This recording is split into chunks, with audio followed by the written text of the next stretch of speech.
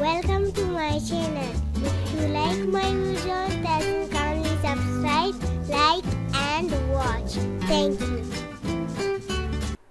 Hello and welcome back. Problem 3-9. So in this problem it is given that the stress strain diagram for elastic fiber that make human skin and muscle is shown. So this is a stress strain diagram for elastic fiber. Determine the modulus of elasticity of fiber and estimate their modulus of toughness and modulus of resilience. So what we have to find in this problem is, first we have to find modulus of elasticity, which is E here. The second thing is modulus of toughness and modulus of resilience. So U for toughness and modulus of resilience, which is represented as UR. Clear? So let's start with the solution. Before starting this problem, I will discuss some basic thing about stress strain diagram. So then we will solve this problem. So let we have this is strain here, this is stress, and let we have this stress strain diagram. This point is yield point and this point is our ultimate stress where fractures occur. Okay, and this is on x-axis, this is strain. So up till yield point we have stress is directly proportional to strain, so we can find modulus of elasticity, which is equal to stress and E into epsilon. So from that we can get modulus of elasticity is equal to stress over epsilon. Clear? So you can see here from this stress strain diagram for elastic fiber, so this is proportional limit, or you can say this is elastic limit. Clear till this point. So here we have stress is 11 psi, so 11, and at corresponding point we have strain of 2. Clear? 2. So when you divide it, we will have this modulus of elasticity, which will be equal to 5.5 psi. So from this diagram we have seen that this portion is in which stress is directly proportional to strain. So we have find out the modulus of elasticity, which is equal to stress over strain. So stress at this point is 11 while strain at this point is 2. So stress divided by strain will give you the modulus of elasticity. Now this was our first part. In second part we have been asked to find the modulus of toughness and modulus of resilience. So we will first describe what is modulus of toughness and what is modulus of resilience. So first we will discuss modulus of resilience. So modulus of resilience is defined as the maximum energy absorbed per unit volume without creating a permanent distortion. So you can see this region is from this region is elastic region. I will write it elastic region, and this region from this point till rupture point, this is known as plastic region. So modulus of resilience is defined as the maximum energy absorbed per unit volume without creating a permanent deformation. So area under this elastic region or stress strain diagram will give you the modulus of resilience.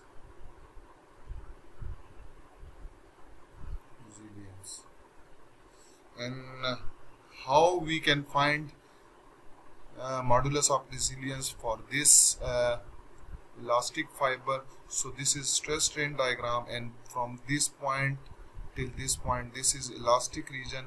So area under this curve will be modulus of resilience, which is UR, small UR, and which is equal to area under this stress strain curve till elastic region. And you can see this is a triangle Clear? This is right angle triangle, so its area will be equal to half of sigma into epsilon. Now what is sigma at in this diagram or in this triangle? So it is 11. Clear? So 1 over 2 into 11 into strain is 2. So again this will cut and we will have modulus of resilience is equal to 11 psi. Now we will find modulus of toughness.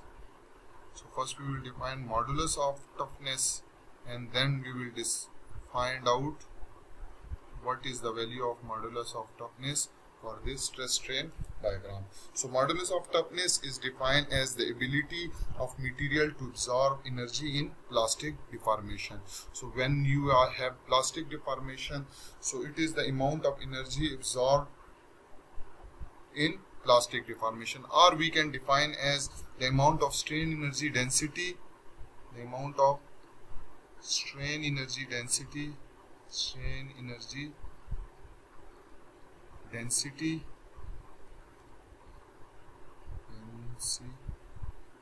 that a given material absorbed by material, strain energy absorbed by a material before it fractures.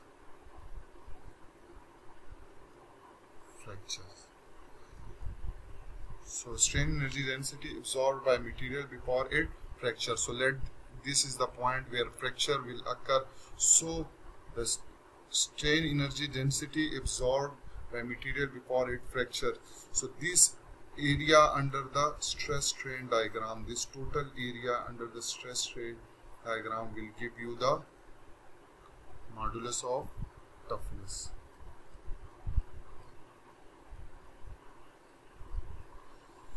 So here you can see this is the diagram. So this is the point where fracture occurs. So the amount of strain energy absorbed per unit volume, the amount of strain energy density. Strain energy density is actually strain energy per unit volume. So strain energy density absorbed by material before it fracture. So it can be found out by using the area under the stress strain diagram. So this total area under the stress strain diagram is actually modulus of toughness. So how we can find the modulus of toughness? So we will find out this modulus of toughness, which is equal to UT, and that is equal to this area which is triangular here and this area which is triangular, and you can see the second area which is a trapezoid. I will erase these things so that you can clearly understand. So from here you can see that one area is this one which is right angle triangle, clear, and the second area is the trapezoid, clear. So the area of triangle is equal to 1 over 2, clear, into this stress which is equal to 11, and the strain is at this point is 2. So this covers this area, this right angle triangle area. One area is this one. The second area, which I will show you by using another color, this one, and the area of this trapezoid will be equal to 1 over 2 this height, which is equal to 55, plus this height which is equal to 11, multiplied by this base which is equal to 2.25 minus 2. Clear? I will repeat this area. The modulus of toughness is equal to area under stress strain diagram before the fracture. So this covers this area which is triangular. So its area is this one, and this area which is trapezoid, and the area of trapezoid is equal to 1 over 2, one height plus second height into base, and base is equal to 2.5 minus 2.